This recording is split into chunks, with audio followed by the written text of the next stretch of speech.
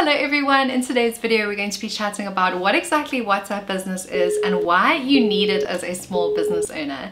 If you've not yet caught up on any of my previous videos, this channel is serving as a major resource, hopefully, for people who are wanting to learn more about how WhatsApp Business can be used to elevate their small business's social media presence. And this video is going to be a slightly more chatty and updated one. So if you're keen for that, then please do stick around. If you're new here, welcome. My name is Megs and every week I release tech tutorials helping you do digital better. So I first started making videos about WhatsApp Business 4 years ago when it was an Android only app, and I do believe it wasn't even available many other places in the world. So because South Africa is a key market for WhatsApp, as is India for example, we often actually get new features and new access quicker than the rest of the world. So when I happened upon this incredible standalone app that was freely downloadable on the Android store, now also the App Store, thank goodness for me, the ultimate Apple user, it now means that we can easily download an app that up-levels our business presence and has a bunch of functionalities that our normal WhatsApp just simply doesn't. First off, let's start chatting about what WhatsApp Business is and how it differs from bots and the API. So you might be a little bit confused in terms of what parts of WhatsApp should and shouldn't you be using as a small business owner. So if you found that using WhatsApp for your business has been great, but there's a little bit of stuff that's actually missing from that customer experience, then WhatsApp Business is probably going to become your best friend. It has some key bits of functionality which really do differentiate it from WhatsApp and make it very much worth the switch. These key functionalities include things like a greeting message, which is going to greet people any time of the day or night, regardless of whether you're on your phone or not, which is going to make a up-leveled customer experience because you can get quite creative with how you come back to people. Please be sure in this greeting message to include links and innovative ways in which you can basically keep someone busy while you're not yet at your phone. So this could be a link to a PDF which has your menu of services. Let's say you are a hair salon or a beauty business and you actually want to get awareness for your business in terms of what your packages are. This greeting message is the perfect way in which you can do that. Similarly, there's an away message, which is also an automated message you can set up, which is going to tell people thank you so much for your message effectively, and still also, as I say, give them something to do while you're running around running your business, and just to buy you a little bit of time to come back to that customer. The other thing that is vastly different from WhatsApp to WhatsApp Business is the catalog functionality. So the catalog functionality is what's going to allow you to upload up to 50 products or services, each with 10 product images. This is absolute gold because it means that people can easily see your inventory, what you're selling, and your price points.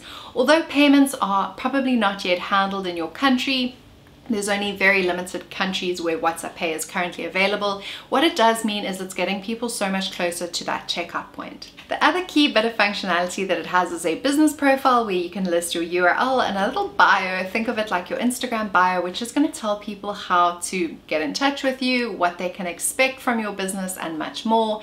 But then what is like WhatsApp is that WhatsApp statuses are still going to be super critical in terms of engaging frequently with the customer in a non-invasive way. So because broadcast messaging and WhatsApp groups work the same way as WhatsApp Business as on WhatsApp, the way in which I'm going to encourage that you get that frequency up in terms of touching base with your customer is actually through WhatsApp statuses. The sectors in which this works incredibly well would be something like real estate, because it means that if, for example, you were posting about your most recent listing using, I don't know, maybe some beautiful Canva designs, you can get creative with it.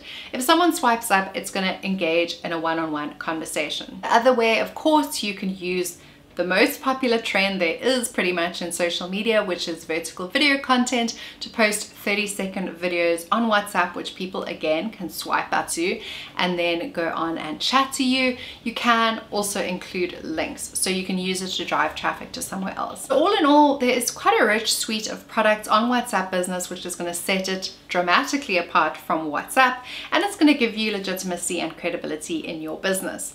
That being said, of course, it's not a silver bullet, so there are instances in which a customer would need more functionality, in which case I would suggest using a WhatsApp bot builder. My favorite is BuilderBot, which I have linked for you down below. I've also made videos in the past about how I've built bots in 2 minutes or less. So here you'll get a great understanding of how you can use middleware, which sits on top of the WhatsApp API and allows you to build customer journeys. So this is a little bit more complicated than WhatsApp Business, but it's still very easy and you don't need code in order to do this. It's basically a WYSIWYG. What you see is what you get builder. So think of it as like a Wix or a Squarespace, but it's designed to create mobile journeys. Bear in mind that it is a premium offering because it's sitting on top of a software as a service platform, or SaaS. So there is going to be a little bit of cost involved from the bot side of things, but definitely well worth it if you're battling with the volumes that you're seeing on WhatsApp Business. So if, for example, you wanted to do some sort of lead warming, you could do it with a bot. If you wanted to do lead acquisition and actually gain more information from the customer, if you wanted to ask them survey questions, you wouldn't actually have to link them out to like a SurveyMonkey or a Google form. You could actually gather and aggregate all of that information within WhatsApp. What I really like about WhatsApp bots is it unleashes the button functionality, which means that you can have call to action or CTA buttons. So instead of someone having to answer in full, which they used to have to do previously, they can answer a poll and just literally have that information be gleaned immediately. So there's the WhatsApp polls functionality as well as the WhatsApp buttons, which are going to allow people to choose, for example, what age demographic do you fall within? They could literally hit a button and that would be captured by the bot. Finally, if you are an enterprise client or you have a much more complicated need, so that would be things like integrating with a CRM platform, integrating maybe with an e-com backend, anything like that, particularly the examples that you see from airlines, like let's say Lufthansa, or in South Africa we have Fly Safair that use it to deliver personalized boarding passes. They are definitely using the API. This requires developers to actually have intimate understanding of the WhatsApp backend and WhatsApp API integrations. You can also see from a backend perspective, what are people answering to your questions, which is going to be really helpful for you either from a market research perspective, a lead acquisition perspective, a lead warming perspective, like pretty much any perspective in marketing. You can also use bots for competition entry mechanics, which is really cool. So instead of having to SMS in a short code or use USSD, which was typically very popular in South Africa, you can now run competitions using BuilderBot.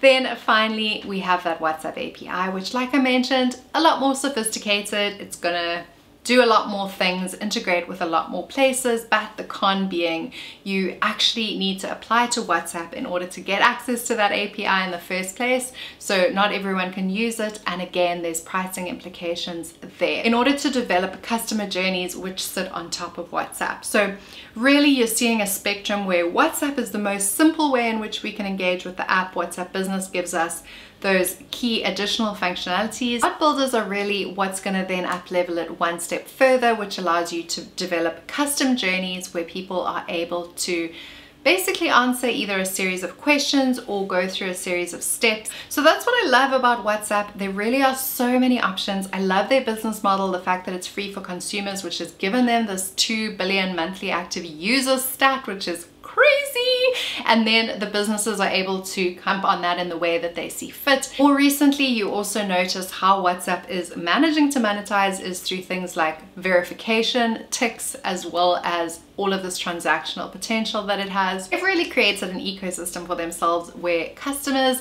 as well as businesses are really thriving. Please do let me know if this video was helpful at all. If you have any questions or comments, please do pop them down below. I would only be too happy to help, and I cannot wait to see you in the next video so we can keep on doing digital better.